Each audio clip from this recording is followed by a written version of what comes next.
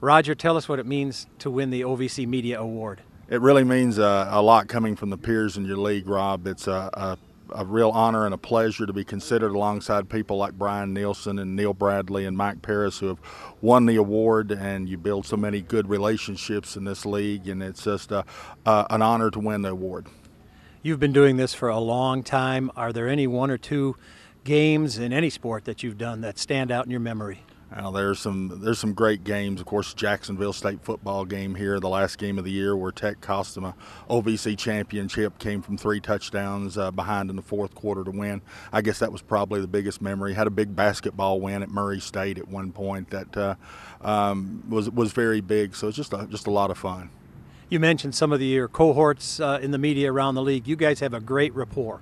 We do, and everybody's been doing it a lot. Not only in the radio media, but you have a lot of TV folks you meet, as well as the print media. It just seems like it's the same guys every year. They're all hardworking, and that's what makes it such a big honor to win an award like this. You talked about some of the most memorable games. You've also called games in some very memorable places. Any one or two venues pop into mind? Well, no doubt about Rupp Arena. When you think basketball, that's one of the places. Had a chance to go to Kansas to play in their arena. Of course, been to North Carolina. Been to most of the other big ones. Still some, that I hope we get to go one day, like Duke, Cameron Indoor Stadium. It's just a great atmosphere for sports, and maybe that'll come in the future. How about football stadiums? Football stadiums, no doubt. I enjoyed Auburn.